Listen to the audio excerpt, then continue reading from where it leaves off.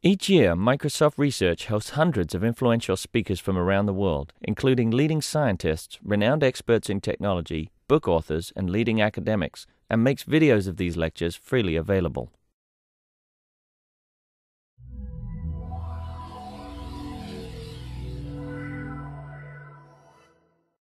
Okay, so we're very happy to have Andy Skrivich here talking about costs and benefits of dynamic trading in a lemons market. Thank you so much. This is a pleasure to be here. It's my second time at Microsoft, so I'm less stressed than my first time. And it's a bit weird with those big podiums. Feel very important. Okay, so this is joint work with Willy Fuchs, who is at Berkeley. My name is Andy, but so my mother feels happy I keep on using my true name. And nobody knows my last name. I was actually very impressed with your rendition of it. But Andy, everybody knows me as Andy. So this is a paper about, the title will be looking at market design question, a little bit different from the typical mechanism design question. It will be kind of a combination of we designed the market, but then we let the competition to operate on it. And the question will be about frequency of trading. And the main message of the paper will be we'll talk about the dark side of frequent trading. That will be the message that frequent trading that is not always good. And there's lots of reasons why frequent trading is good, but this model will show you a particular reason why it may be not good. And I'll start with an example, and then I'll give you more motivation. But let's start with some math so you can start thinking about the model.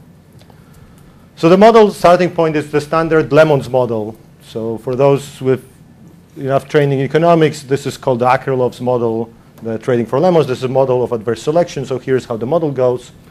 There's a seller that has one unit of an asset and the competitive market of buyers. The seller has this asset, and when he holds himself the asset, it will yield him a payoff flow of C. And it's on this graph. There's this C. And there are different types of buyers, sellers. Some have low value of holding the asset. Some of them have high value of holding this asset. Or to put it differently, some of them have good assets. Some of them have bad assets.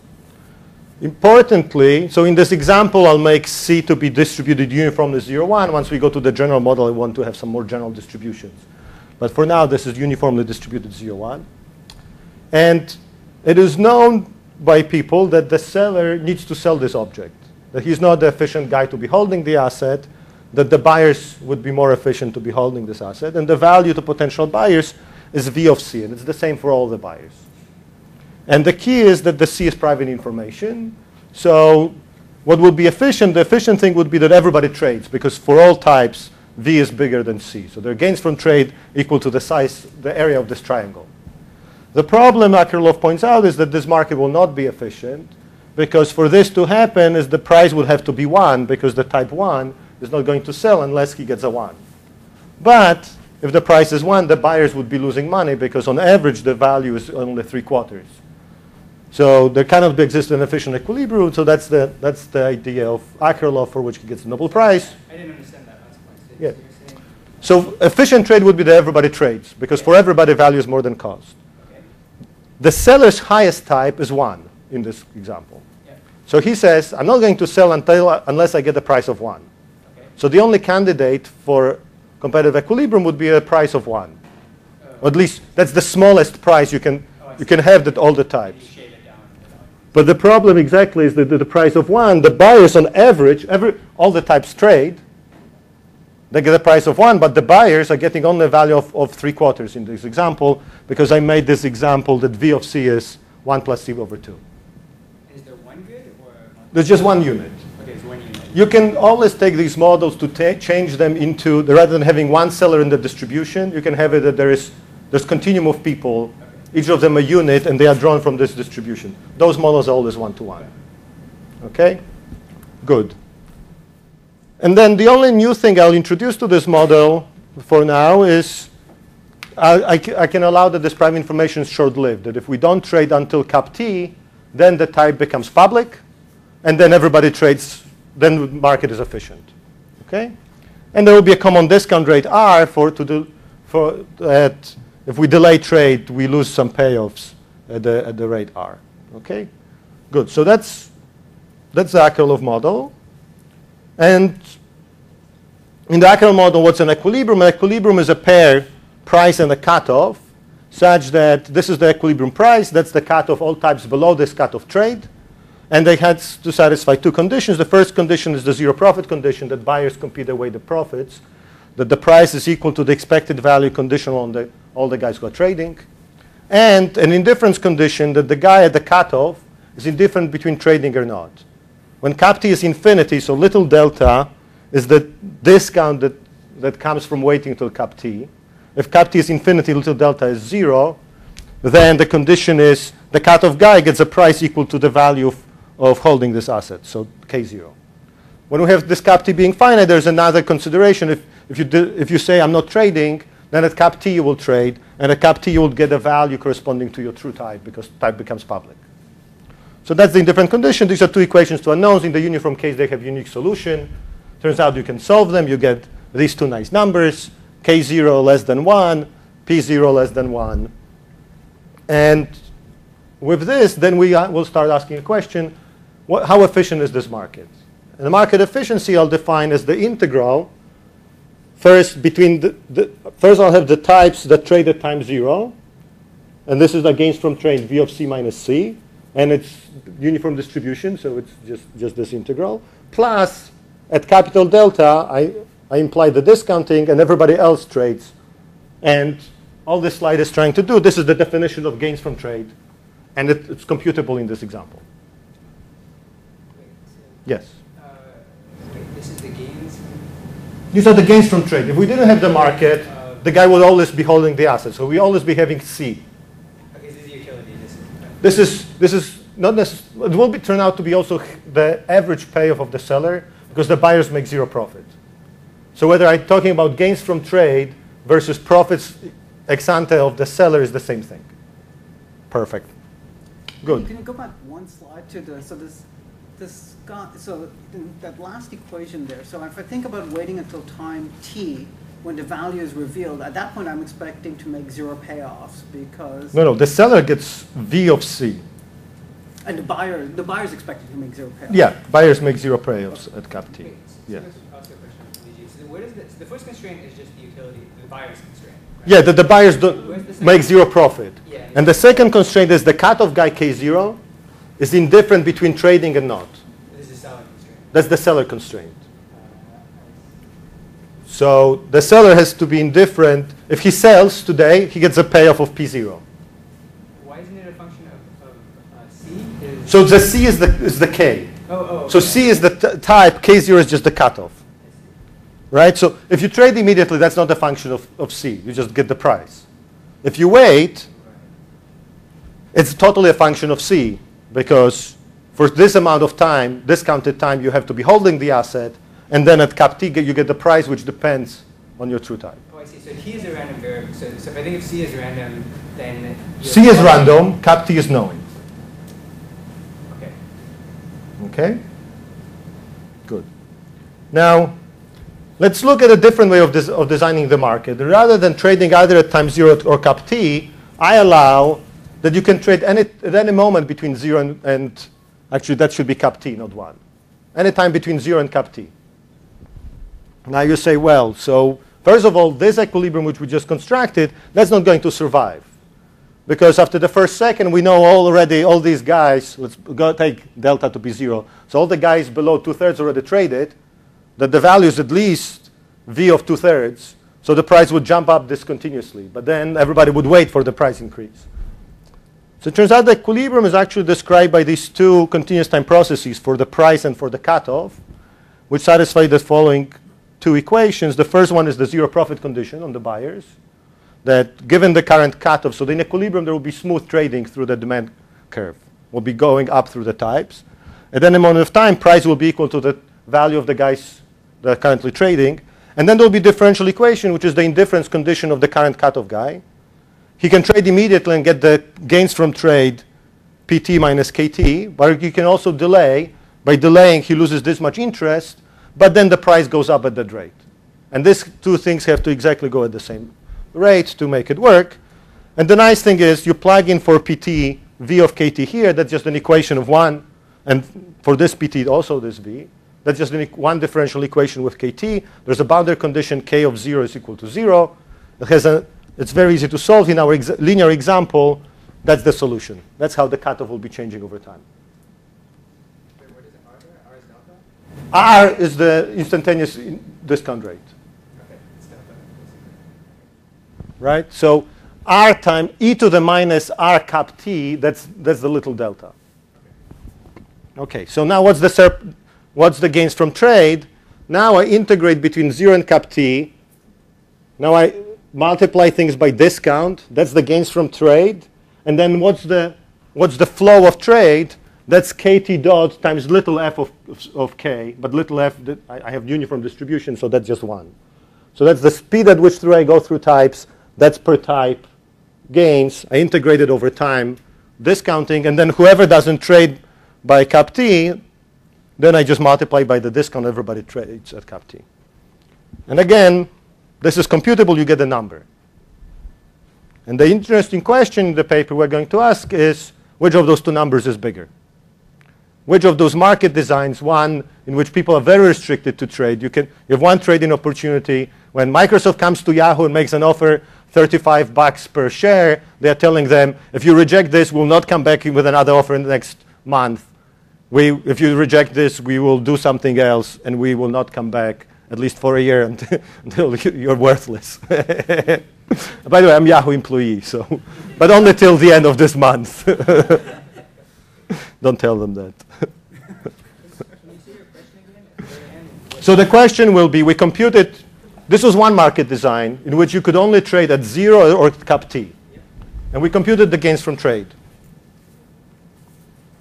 Now I computed a second market design in which this should be cap t. You can trade anytime continuously. The equilibrium is different. And hence, the gains from trade will be different. And the question is which are bigger. And let me show you the graph. So even Yes. in the second case, there is a cap T. There is a cap t. There is a cap T. Yes. Where did it figure in the solution? So it doesn't figure, so that's a very good point. So a few things about the solution. First of all, it turns out the solution will be independent of the distribution. So let me tell you why this is independent of distribution. Even if I put general distributions, the zero profit condition, that's independent of the distribution because there's no atoms of trade. And the indifference condition is also independent of the distribution because the current cutoff guy knows who he is. So that's one thing. This will be independent of the distribution. That's why it's nice to work with these continuous time models. Another thing is that the cap t doesn't show up in equilibrium. It only shows up at which point you stop trading. So you go smoothly through this path, and as cap t changes, either you go through a lot of types before cap t hits or not. And in this equation, it shows up here. So there's you integrate up to cap t, and then here is k cap t, where you just plug it in. So what is S sub C? And what is So that's the total gains from trade I see. in this continuously trading market. You integrate the gains from trade for each type, multiply it by the time when he trades. Good. Okay, then why do you need to break into two parts? That's the integration. Why don't you just do So there are some people who trade before cap t, Oh. that's continuous, and then there's some people, there's a whole atom of people who trade at cap t, which is the second part. So that's the graph. Let me first tell you what I'm graphing. So I also computed what's the surplus in the first best, if I could do efficient trade, which is the whole area of the triangle that I was showing you before. And I subtract from this the surplus in this restricted trading. So this is the efficiency loss due to adverse selection in the Akerlof model. And then I divide it by the efficiency loss of the adverse selection in the continuous time trading model. And then I graphed it for different deltas. So cap t being 0, that's 1. Cap t being infinity, that's 0. The fact that this is 1, that's not surprising. When cap t converges towards 0, there's no adverse selection because almost immediately we'll reveal the type. What's interesting is that this number is always less than 1. And actually, when cap t goes to infinity, that converges to 1/3, which means continuous time trading generates 3 times as much deadweight loss as restricted trading. And that's the dark side of liquidity in this paper, the dark side of continuous time trading. So that's kind of where we start. And now the question is, how general is this? Maybe it only holds in this example. And also, well, these are only two possible designs. Once I have these two omegas, these are kind of the two extreme. Everything is in the omega, and only 0 and cap t is in omega. How about other designs? So, and that's what the question of the paper is. Can we ask about the market design from the point of view of designing timing? Okay. So, what are going to be the trade-offs? The trade-off is, with the restricted trading, I get a lot of people trading at the beginning and not suffering any discounting.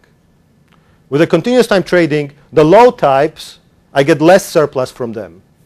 Because for the low types, they trade in both cases, but in the continuous time trading, they trade late. They incur discounting losses. But if cap t is long enough, then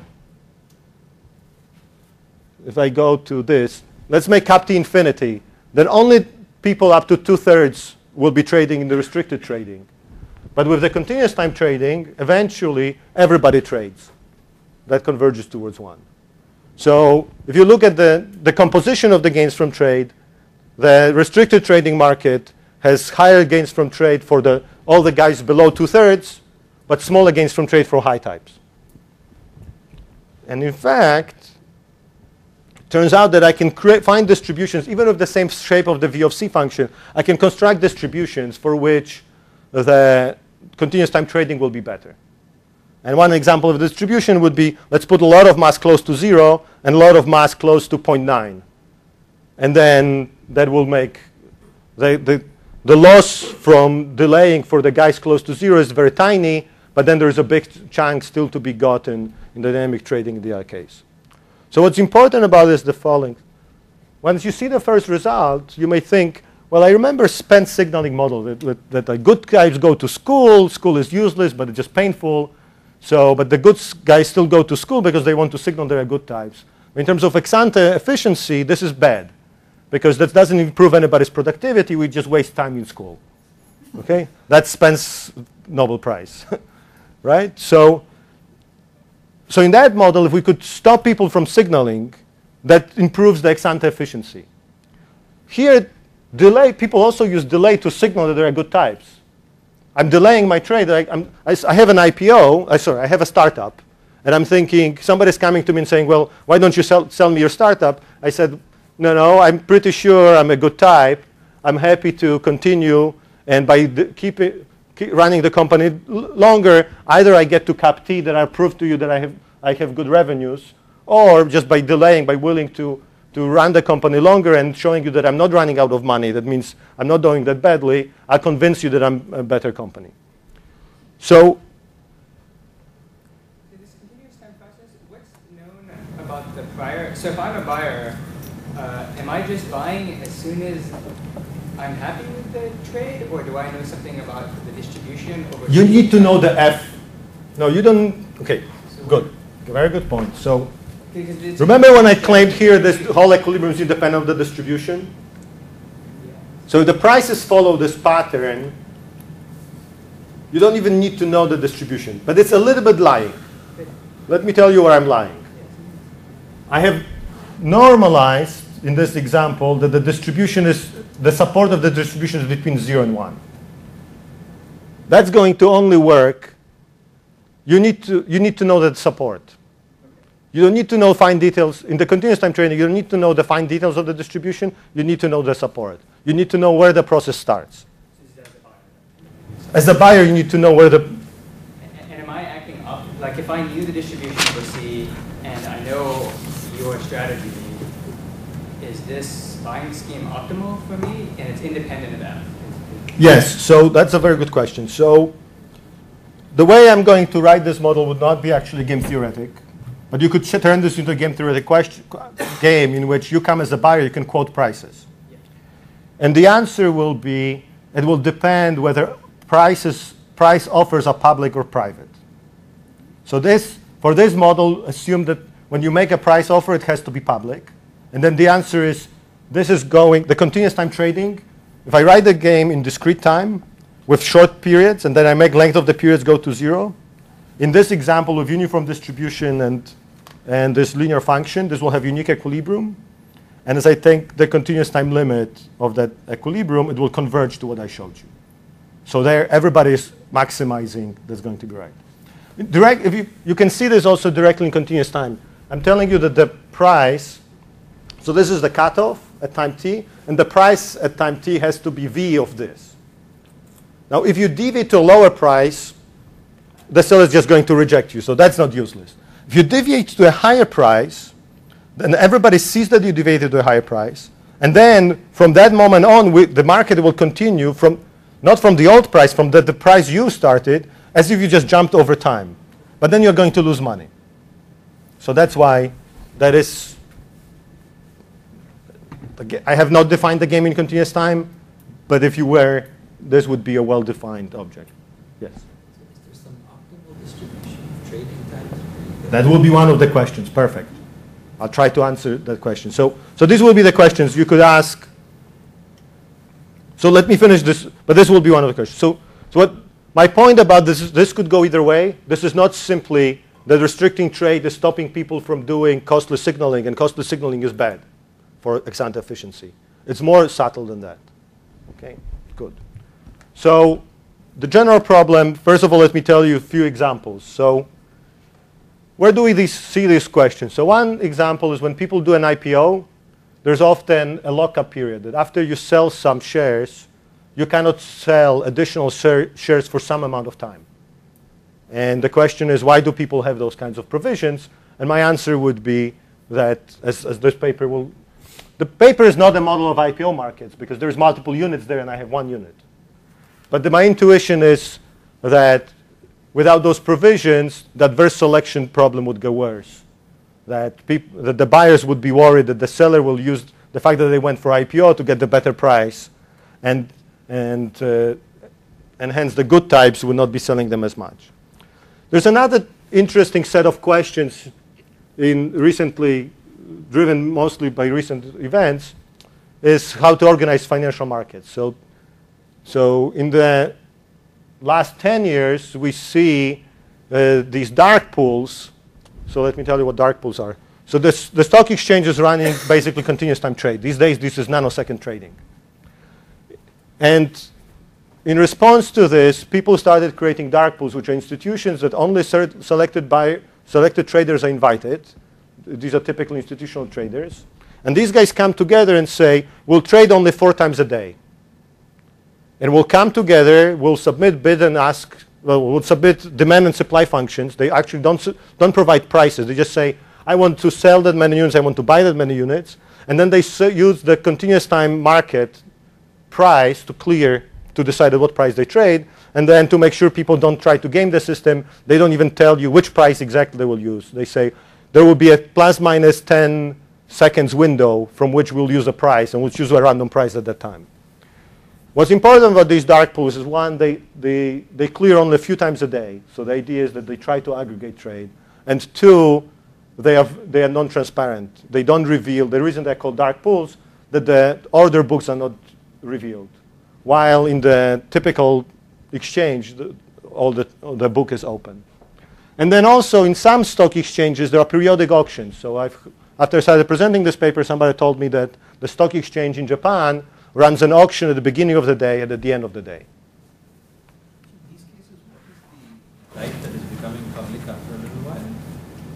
So then you can think up to is infinity. Okay, I see. We also have an extension to a case where the type becomes public at the Poisson rate at the random time. But in the first case, for instance, the type would be the value of the IPO or something? The actual Exactly. That would be, so that would be the value of the IPO. Yeah. Or like the underlying company. Good.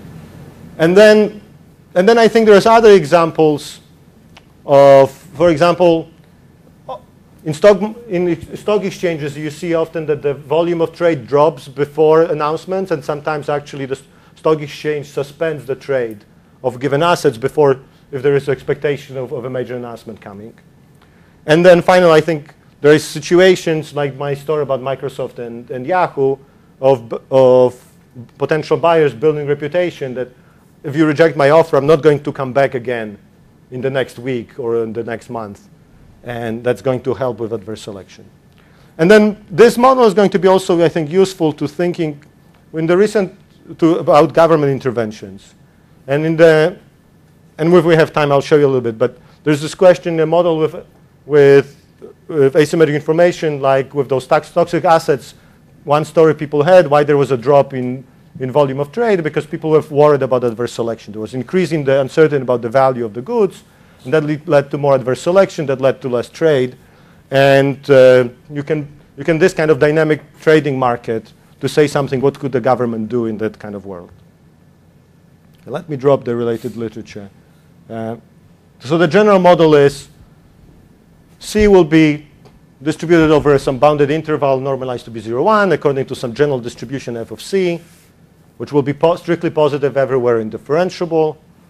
Then the value to the buyer is some general function which is strictly increasing and twice differentiable. And then I'll make the following two assumptions. First, V of C is always bigger than C for all C's other than the highest C, where they're actually equal. And that gives me two things. First of all, there will be gains from trade even at the bottom. That will help me for the dynamic model that will actually have some trade. What that helps me with is that I don't have to deal with out of equilibrium beliefs. If there is a gap of values on the top, may exist equilibria in which after some amount of time everybody is supposed to trade, all types with probability 1. But then the question is, what should be the beliefs if the trade hasn't happened? And in economics we always have these problems when there's out of equilibrium beliefs, because that creates a lot of freedom and there's multiple equilibria. By making this assumption, I make sure that the highest type never trades, and hence I don't have to worry about out of equilibrium beliefs. Good. So the general problem now will be, I will try to compare different ways of organizing the market, comparing different omegas. These two omegas I already showed you, and here are some other examples.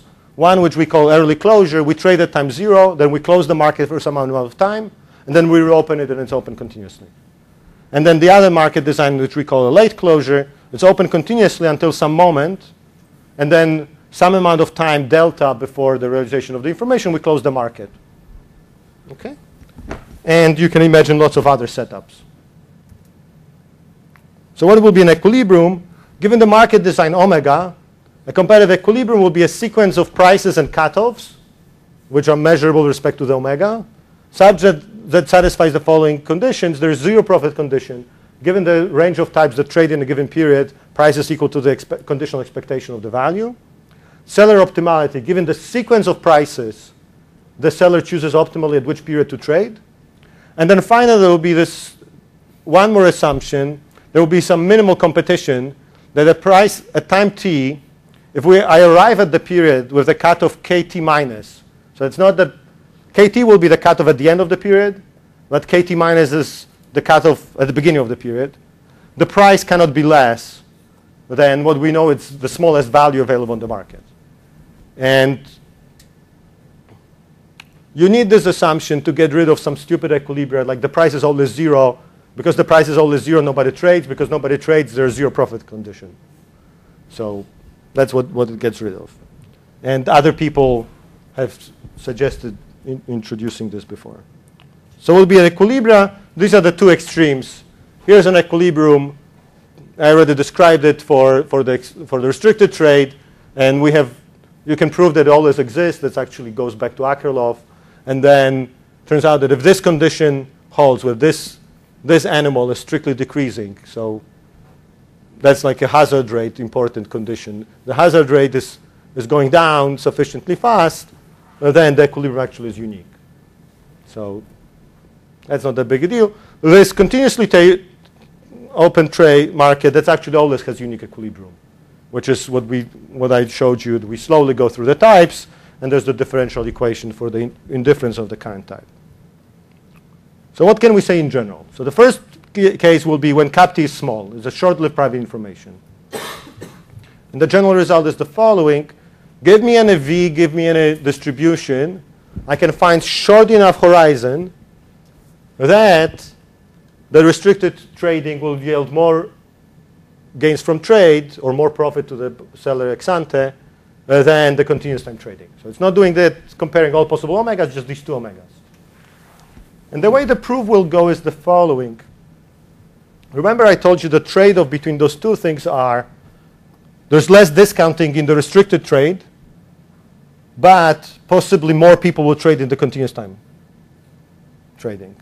If I can show you that for small cap T, fewer people trade, fewer types trade in the continuous time trading, then I know for sure which direction the surplus goes. Because the discounting always helps the restricted trading. So there's actually fewer people trading by cap T in the continuous time trading, then I'm done. And that's how the proof works. That's the differential equation that says how the types change over time in the continuous time trading. As a first order approximation, this thing is 0. That's just v prime of 0. So you can say what's kt, that's k at cap t, it's approximately as a first order, is r times cap t times v of 0 over v prime of 0. So that's just first order Taylor expansion on this.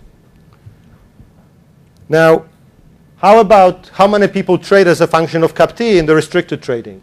That's the equilibrium condition. That the price, which is the expectation over the conditional expectation, condition the guy is below the cutoff, has to be equal to the payoff of the cutoff guy if he keeps the good.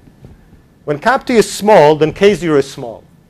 When k0 is small, because we have strictly positive density everywhere, this thing is approximately the same thing as I had uniform distribution.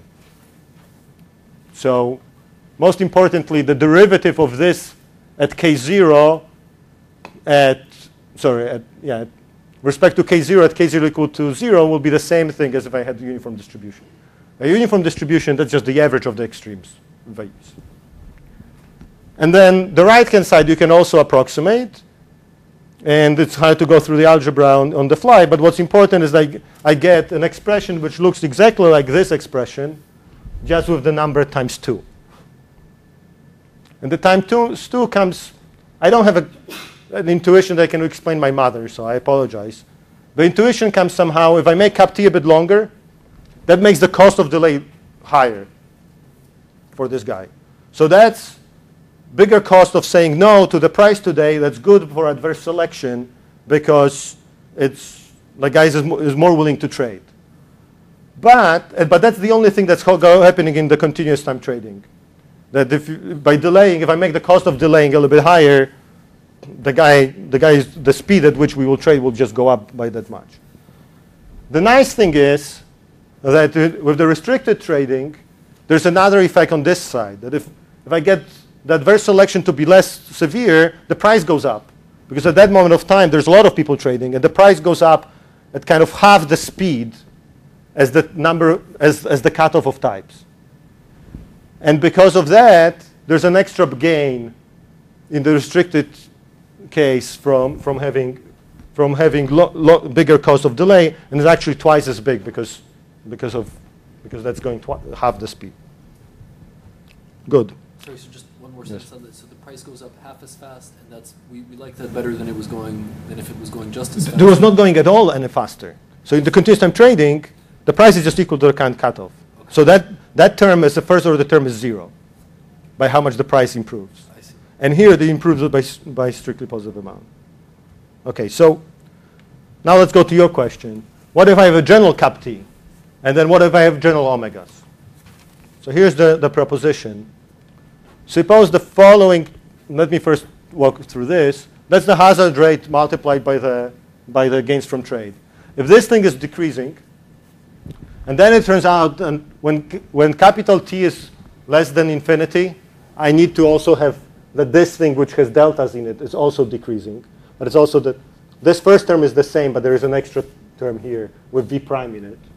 But if those two things are decreasing, then out of all possible omegas, this omega is the best. Okay? And let me tell you kind of how we prove this. What does condition mean? Is this condition? This is like decreasing hazard rate, basically. Yeah, but the first condition. This condition, Yeah. so this is the hazard rate, but then there's additional thing that comes whether the V of C is convex or concave. And it's hard for me to immediately know. This is the first time I see it, that condition. Like this one I expected. This one I expected because when I do backend design, this looks like marginal cost in backend design. So I know that I will not want to do ironing when I have certain monotonicity condition on the hazard rate. So that's the condition. And unfortunately, this cap T creates that there's additional reason. And I'll explain why. Why there's another condition, but I don't know why that particular thing. Yes? I think in risk-averse mechanism design, I think something like the first thing might show up. But the funny thing is I can make true. So if you're saying a V of C, but the guy is, why is the guy, I agree that something would show up, but I don't see why this is showing up here. So it's true a V of C is linear, then this is just a constant. So that this, the V of C is linear, this thing disappears. So it's just one condition. So somehow it is about curvature of V of C. But the seller knows his C. But maybe it's because of the buyers. Yeah, it may be because buyers care about the curvature of V of C. Yes, go ahead. So if T is infinity, do you still need both of them? No. So when cap T is infinity, then delta is 0. Then this thing disappears. Oh, yeah. Good. Then this thing is, and this is the same thing. And then your best design is just at 0 to 7. Just only trade at 0 and never again. Okay? Which is kind of, I was guessing that I should get something like that because in a standard monopoly problem, if you tell the monopolist you can trade at any time you want to, so you're facing a demand curve, and you can choose the sequence of prices and commit to it. Then there is a condition which looks like this. It's a little bit, there's none of this because this is a constant there. But there's a condition about the marginal revenue curve. If the marginal revenue curve is monotone, then the optimal thing to do is to have a constant cutoff over time. So you divide people, either you trade immediately or never again. Which is the same thing in Meyerson optimal auctions. The optimal mechanism is you give to people either probability 1 or probability 0 of trading. You never do something in between. And discounting is like assigning probabilities. Because in the profit, in the expected payoff, whether you multiply something by discounting or multiply something by probability less than 1, mathematically is the same object, right? So this is why I expected something like that to happen. This new term happens because of something more complicated. So let me tell you how the proof works. The way we write the proof, we say, let's forget about these equilibria for a moment. Let's look at the mechanism design problem. So now what is a mechanism? A mechanism now, it will be a direct revelation mechanism. The seller comes to the mechanism designer and reveals his type. And then the mechanism designer has the following 3 levers. One is the probability of trade before cap T as a function of the reported type. If you tell me your type, I'm telling you what's the probability you'll trade before cap T. Then the second thing is, conditional on you trading before cap T, I'm going to have a distribution over the times where you're going to trade. And because the seller is risk neutral, instead of thinking about the whole distribution, a sufficient statistic is the expected discounted time at which you trade. That's a standard trick, that you can always change discounting into probabilities, which is this. And then finally is the expected transfers conditional on trading before cap T. Typically when I do mechanism design over time, only these 2 things show up. And here's this new element that shows up is this thing, probability of trading before cap T. And the reason for that is, in a standard mechanism design, we never have any exogenous information coming. But here, if we delay till cap T, we have exogenous information coming, which is the true type. And then at that point, the transfers and allocations, I'm already tied at my hands because it has to replicate an equilibrium. It has to correspond that at cap T, people get their true value. So this is why this cap T creates additional things. If cap T was infinity, that's much more standard mechanism design, and I would have just a standard condition. This cap T, that cap T truth comes out, makes things worse. Now, if I really wanted to do more general mechanism design, I could do also that if at cap T information comes and turns out that you didn't tell me the truth, I kill you. And then I can probably solve all adverse selection problems. Because with like epsilon probability, I'll wait cap T, and then I'll kill you. If you didn't tell the truth, so then everybody will tell the truth, so I can get efficient trade. So I'm tying my hands saying, if I don't trade at cap T, the payoffs are already pinned down by the equilibrium at cap T. Okay? And now across all these mechanisms, I will do the following. I'll try to maximize the ex-ante profits of the seller. As you pointed out, gains from trade or profits of the seller is the same thing. subject to the mechanism designed not losing money on average. This is not necessarily going to be the same thing as having competitive equilibrium, because competitive equilibrium requires zero profits period by period. I'm allowing potentially here to cross-subsidize between periods. Okay? And once you have this, I'm not going to bore you with how the proof exactly works, but the trick is the following. You take the envelope theorem formula for the problem of reporting truthfully your type. That allows you to write down the derivative of the payoff of the seller as a function of only the allocation rules, only of these two things, and not of the transfer. Once you have the payoff of the seller, you can then say, okay, now I integrated over all types. That tells me now not the derivative, but the level of payoffs of each type, and then I take expectation over this. So the objective function, and now I can write only as a function of the allocation rule. Then you take the constraint, which is saying that the mechanism design doesn't lose money on average. You can also replace the transfer rule by saying that's the total surplus minus the payoff of the seller. Again, you can write it down just as allocation rules. And you have this big expression, which is the objective function, and another big expression, which is the constraint. But then, if you remember Myerson-Satterthwaite in the second part of the paper, they say, well, once we know you cannot do efficient bargaining in Myerson-Satterthwaite, they say, what's the second best? And they say, let me maximize surplus subject to not losing money on average.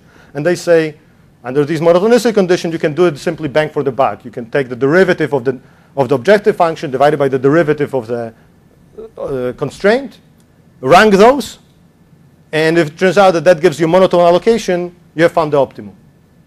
And it turns out these are the two monotonicity conditions I need for these ratios to be monotone in type. And then that means that the bang for the buck formula implies that you'll find the cutoff, and guys below the cutoff, you'll try to push as high probability as possible, and guys above the cutoff, you'll try to push it as small as possible. So that gives you this the best mechanism in that family, and then obviously you see that the particular equilibrium implements the same allocation, and hence it has to be the optimal. So that's the mechanism design question. So that's what we've done. So this was the case when at the end you were getting trading at either 0 and t, right? Or was this? No, so that's the result. Out of all possible omegas, the optimal, if these things are monotone, that's the optimal across all possible omegas. And in the proof of, so this particular mechanism, I suspect you're not, the seller is not on average 0, but always. Exactly, it's always 0. That's what, exactly. That's why in the proof I need to have this last step. If I got that something else is an optimal mechanism, then I have to worry, well, can I actually implement it as a market equilibrium? And so which part of the proof used the expanded set of mechanisms? That they wrote the constraint, rather than writing constraints for every period, I wrote just one big constraint. And that allowed me to solve a relaxed problem. That's basically what's happening. Yeah. Good. So now you say, okay, so when cap t is small, we know that the continuous time trading is bad. When cap t is general, but we have these conditions of distributions, continuous time trading is bad. What about if I have a general cap t and those monotonicity conditions don't hold? Now, I don't know what's the optimal thing. I cannot solve that problem. But I can at least convince you that continuous time trading is bad. So here's what does better than continuous time trading. The proposition is the following. Look at those omegas parameterized by capital delta. In particular, when capital delta is 0, that's continuous time trading. The claim is there always exists positive capital delta, which is strictly better than 0. The capital delta equal to 0.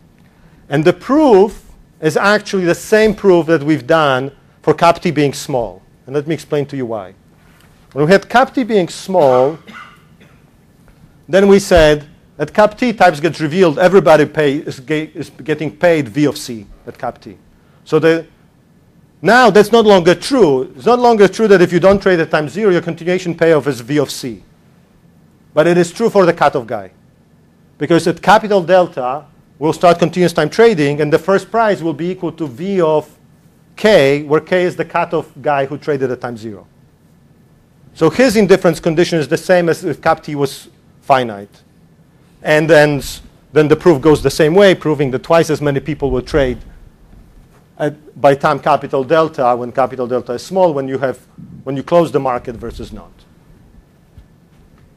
I like those kinds of proofs, the two-liners. Good, finally some smiles, good. So the last thing we try to do is to do late closure. Perfect. So what is late closure? Late closure is this setup. We trade continuously, and then before cap T, we close it for some amount of time. And I was hoping it will be two-line proof.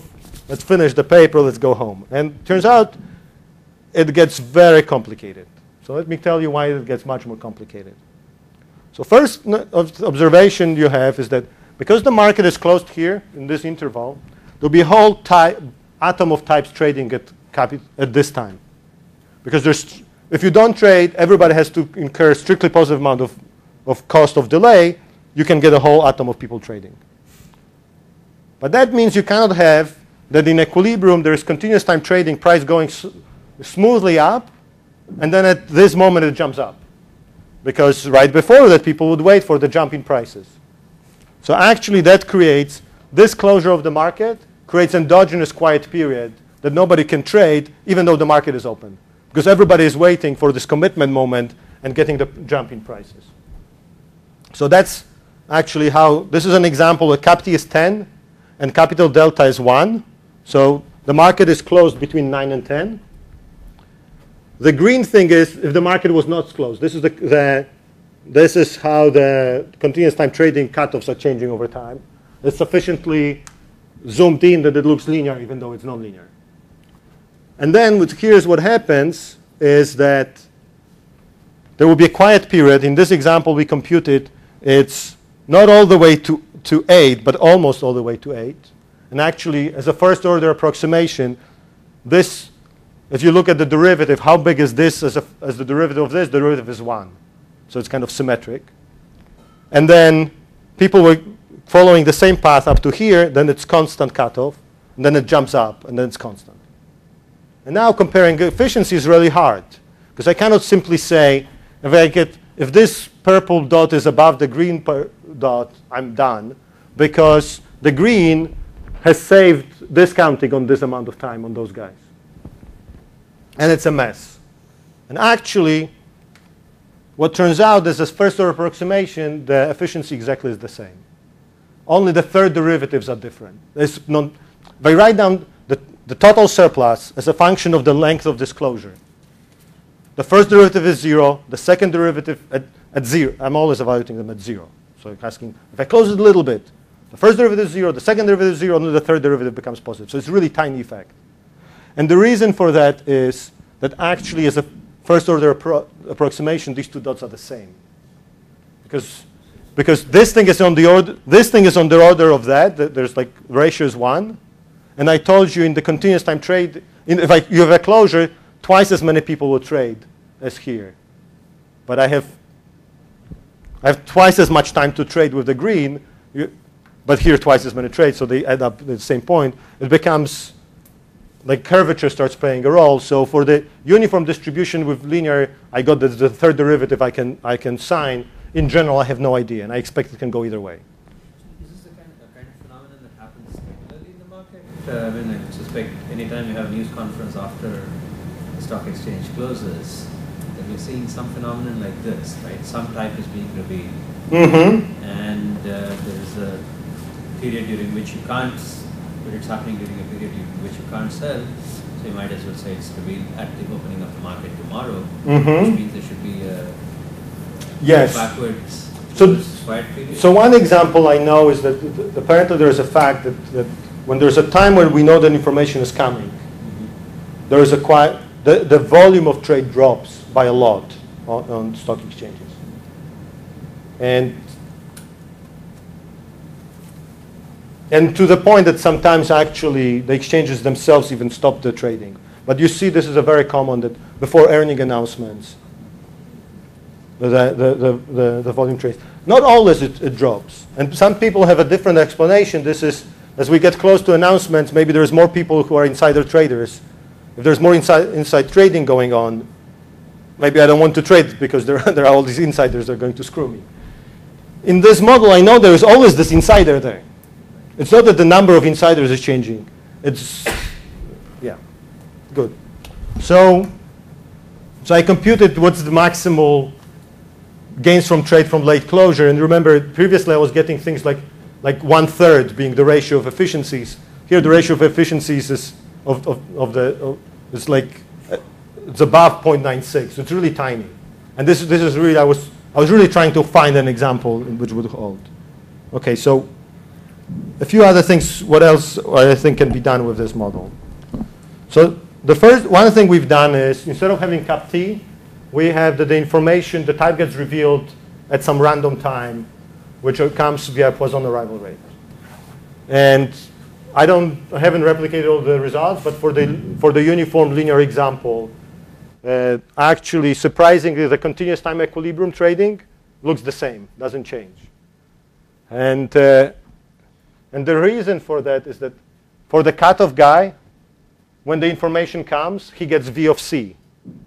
But it's the same thing that he's going to get tomorrow if this thing doesn't come. So that's really a little bit weird, but that's what happens. But still, you get, for in our example, restricting trade is better than having continuous time trading. I think another interesting setup kind of, yes? What do you mean by, what does restricted trade mean? When you can only trade at 0 when the information comes. Okay. I know I'm cheating. Because now we have to reopen the market at endogenously determined time. That's why I didn't present that model. I think there's an interesting question. What happens if, say, the true value is C plus epsilon?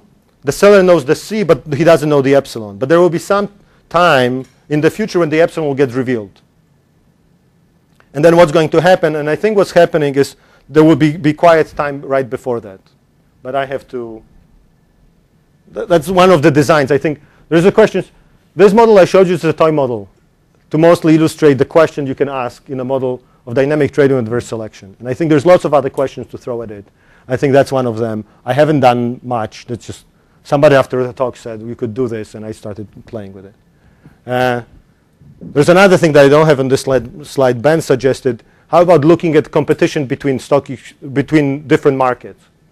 Let's say one market is open continuously, the other one is open infrequently. Can we figure out where would people go? And what you kind of can start guessing is that the low types will go to the restricted market, but then the high types will go to the continuously open market. But then it's going to disrupt the other market because some of the good types will exit it, so the price will go down. But then the competition will start affecting things. If there is a new entry of a market which trades more frequently, that will reduce the volume and prices in the market which is open less frequently. There's more stuff you can do. For now, I have built this as a competition for on the buyer side. You can say, what if there's a monopoly? Say there's somebody who is a natural buyer, say Microsoft or Yahoo. You've heard it, like, save us, save us, buy us. I'm kidding. I don't care. I don't know if you want to save us. Shit, it's being recorded. Save us! Save us! Now I have no connection to any of those decisions. So it turns out that in this world, when you take the length of the periods towards 0, the monopoly outcome converges to the competitive equilibrium that I showed you. And then there's kind of a funny thing that typically in a market where the cost is constant, there's not when there's no adverse selection. Like a standard cost conjecture is there's demand and there's a monopolist with constant marginal cost, and the question is, what will be the efficiency of trade as a function of how committed he is to prices? And the close result is, if he cannot commit to prices, we will get competitive outcomes, and those competitive outcomes in that world are efficient. In this world, in this model, competitive outcome is not efficient because of the Lemons problem. And it turns out, actually, if cap T is not that large, having the monopolist being able to commit is better to him not being able to commit. That on one hand, yes, there will be the monopolist inefficiency. But on the other hand, by being able to commit, he reduces the adverse selection, the Lemon's problem. And in those examples, sometimes commitment by the monopolist increases welfare. And then let me show you the last example with government interventions. So I'll change some of the assumptions. Suppose I have uniform distribution, f of c is equal to 1, but v of c is square root of c. So at 0, it's 0. Now, if I could commit to having this omega, that I can only trade at 0 or, well, actually never, so this is another typo. 0 or never, then there will be people trading. Originally, I was thinking if there's no gap on bottom, I can never get trading. That's true if I have linear, if v of c is linear and they meet at the bottom. Then you can never have any trading for any omega. But if it's non-linear, like the square root, actually you can have trade if you restrict trade. But if you have continuous time open market, this differential equation never starts. There are no gains from trade for the lowest type. The lowest type, remember, the price is equal to the value of the lowest type. The lowest type says if I trade according to the equilibrium, I'm going to get to the price, which is the value of my asset if I hold it. If I delay, if there was ever trade, I'll get a higher price. Of course I want to wait. But then we never get trade. So then what could the government do? One thing the government could do is to say, well, we're coming in and we'll organize an auction which people can trade. We'll certify things a little bit. Say we'll give you a little bit extra, a little bit of insurance so that if you try to trade a day later, we'll say, no, you're not supposed to trade. So trying to kind of break the continuous time problem. But a different thing the government can do is to try to come to the market and buy some types on the bottom of the distribution, lose money on them, but then the market starts. So the market, the government could internalize the fact that if we could create a gap at the bottom of the distributions, then the competitive equilibrium could take it from there and generate gains from trade. So I think those kinds of questions in terms of government interventions, those are interesting as well. And I think that's kind of what people are trying to say, that TARP was trying to take some of the worst assets from the market, and then hopefully we'll get back liquidity. And I think that's a model that derives this openly, mathematically. And then the last thing we tried, there is a separate paper with Aniko Ori, who is also at Berkeley, about this question you asked at the beginning. Are these, like, what if I make this as a game, that the buyers come and make offers? And it turns out that if offers are private, so if offers are public, nothing bad happens.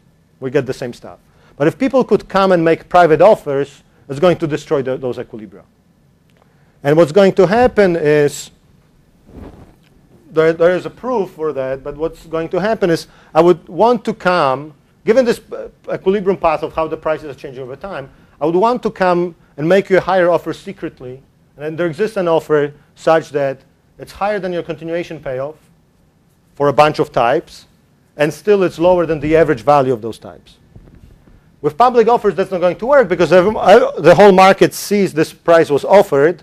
The seller would reject it, but says, you see, I rejected this good offer. That means I'm really good. And the prices will jump up. So the only guys who will accept this offer will be bad types. Adverse selection is going to kill you. With private offers, this effect is not there because if you reject out of equilibrium offer, nobody sees that you rejected it. So your continuation payoff is not a function of the prices offered. Okay, so, and what we were able to do, we were able only to solve a 3-period game. And actually, this game with private offers has, for discount factor closing high enough, has no pure strategy equilibria, all the equilibria in mixed strategies. And we were able to prove, however, that all the mixed strategy equilibria are more efficient than the pure strategy equilibrium with public offers. So that's kind of an interesting result. That what's important there's a pressure these days to move away transactions from opaque markets to these open exchanges, saying, well, there's so much insider trading going on, there's all this adverse selection, people don't know what's going on, we should make things transparent. What this thing suggests is that it's okay if we make transparent transaction prices, but we should not make transparent offers and asks which are not cleared. Because people then use those to signal their types, but then the people who are making them are reluctant as a result to make them, because they will be only accepted in the bad states of the world. So let me sum up what this paper has done is, I think the main point of this paper is saying, in market design, I think this question of timing is an important question. And that's one particular model in which I can do it. I think there's not enough literature on this. Let me give you another example to which I don't have a good answer. Say a hospital administrator comes to you and says, we are procuring all these drugs from those drug companies. How often should I run those auctions? Should I run those auctions for quarterly contracts, or should I run them for annual contracts? Maybe I should run those for kind of daily contracts. You know, there is going to be some transaction cost with running those auctions, but well, we have information technology. We can computerize those. We sell clicks in nanoseconds. So why not sell drugs in nanoseconds, right? Well, there's physical delivery, so maybe that stops us from saying nanoseconds. But that's a question that I kept on for many years. It's on the back of my mind, and yeah, I can come up with some transaction cost theory. But I think there's a good question whether there's something about mechanism design beyond simply transactions that you're trading off, that there's a fixed cost to run an auction, and then, but also who's the most efficient guy may be changing over time. That's like the simplest OR answer. The question is there something beyond that? And I think for those kinds of things, if somebody has a startup and right, I think this model actually applies best to the following situation. There's an entrepreneur that starts a company and signs a contract with people who give him the first funding. And I think what this model would suggest is having a contract in which there's an agreement that there will be certain milestones in the future at which we can come and discuss either doing an IPO or selling the company, or you buying me out and with some other money, rather than coming back to this continuously, that this may be a useful design. So, and I also think that even though this market has only one seller with only one item, I think there's a way of embedding this into a market with lots of buyers and sellers, some noise traders and so on. And actually there's a paper by Roman Spanks, I had in the related literature.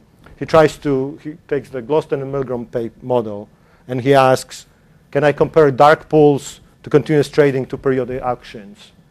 And so that's another paper that is currently being written, asking similar questions in a different model, asking this question, what's design time? And the answer in this particular model is that if the adverse selection is important, then continuous trading can be improved upon. I not always know what's the best thing to do, but I know how to improve upon it. Questions? I'm very scary. So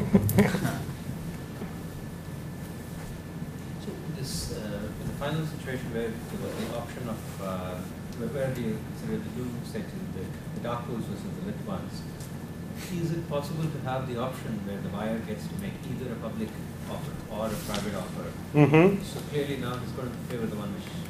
That's the thing. So I think as a buyer would always prefer a private offer. In this model, no matter Yes. what's the distribution. Because you as a buyer here, you're uninformed. And the only thing that the public... So you can never be worse off with a private offer. A public offer can only be used against you, because if it's accepted, then it doesn't matter whether it was private or public. But if it's rejected, you see, the higher your offer, if it's private, that doesn't change the incentives of the continuation payoffs of the seller. If it's public, the higher is your offer. If he rejects it, that's a good signal that he is high value. So that's, even if it doesn't make your selection worse, at the very least it's going to reduce the probability that you will trade. So, yeah. There is a good question. If you, at the same time, so I think in some situations you can make private offers. Sorry, but if it's a publicly traded company, Microsoft is not in a position, you cannot make really a private offer because it has to be approved. I think one of the ways firms get around that problem is by having these breakup fees. So the common feature is I come to you and say, I would be willing to make you this offer. But I'm only going to make you this offer if we agree that if it doesn't go through, you will have to pay me back some money. So one famous example is AT&T recently made a bid for T-Mobile. And there was a humongous breakup fee. This was a little bit different than what I'm saying, because that's the breakup fee which was caused mostly because T-Mobile said, well, the government will not agree for this merger. And this will take for a long time to get resolved, and in the meantime, it's hard for us to make decisions, make investment in the company. But there are other examples in which, that's not in this model, but there's another set of problems that I come to you, make you an offer, and then you always want to start shopping for a better offer. And if you think that for me to make the offer, I have to first do some due diligence and identify you as a good target, that's a public good. And I'm worried that as soon as you make you the offer, all the other VC firms see, oh, maybe I should also make you an offer. And I think that's another set of situations where firms say, I don't want to make you an offer and leave you that you can do whatever you want to. But when you make an offer on the house, unfortunately, we don't have that power to say, I'm making you this offer on the house, but you have to give me a breakup fee. But that often happens. Somebody makes an offer on the house, and then the agent of the seller starts shopping for another offer. And that's why actually sometimes people make offers saying, I will pay $5,000 more than your highest other bid, up to some number. Well, you can imagine what kinds of shopping for offers that creates. And that's why actually agents often suggest not to use those kinds of offers. And it's clear that immediately you should get the agent should put in an offer for $5,000. That's max. Yeah, so the agent himself cannot put the offer. And the cases where I think it does work is that there are certain agents that build reputation. The agents know themselves, each other, right? So there are certain agents that build reputation over time that I'm not, it's going to be a straight auction. The auction ends, the deadline is noon, and within an hour I'll announce a winner. I don't think that's really a binding contract, but I think people do this via reputation. You do this 10 times, and people start believing you. So, yes. So instead of specifying when you can open the market, can you try to tax the seller and buyers to let them trade at a particular time? Great. So that's something I think yesterday somebody asked me exactly the same question, and it kind of opened my eyes, like, wow, maybe we should think about it. So here in this model, if you simply have a tax per transaction, that's going to be bad, because that just reduces the gains from trade, and that just makes the market less efficient. So in this model, you would need to have, for example, a tax which is growing over time. So then you make the mechanism designer's budget increases, so that relaxes that constraint a little bit. I see what you're saying. So you could use the money you raise, to subsidize other trades. Yeah. So that one I haven't thought at all about. I thought mostly about using the tax to stop people from continuously trading. So that's, like if you think about high-frequency trading being bad in itself, you could stop the high-frequency trading by taxes. That's not really in this model. Now, I can imagine either having a tax rate which is growing over time, so that you start pushing people to try it faster. So that could help in this model. I haven't done it yet. Or you could imagine, like this was a seller with a bunch of units. I think what I think is good here is that if there's a lot of trade at once. So maybe have a tax which is the tax rate is decreasing in the volume that you trade. If you try to trade small quantities, the tax kind of have a fixed tax component, so that people don't do small trades. But in the way that paper is right now written, I don't think the taxes will help here. But I agree with you that that's a good way of thinking. Looking at the T, can you look at the change in the discount rate? So in this model, what matters as a parameter is the little r times cap t. Okay, yeah. Like, Okay, that only the multiplication of those two matters. How those two are split doesn't matter at all because that's just change in units of time. that's what I said. Yeah.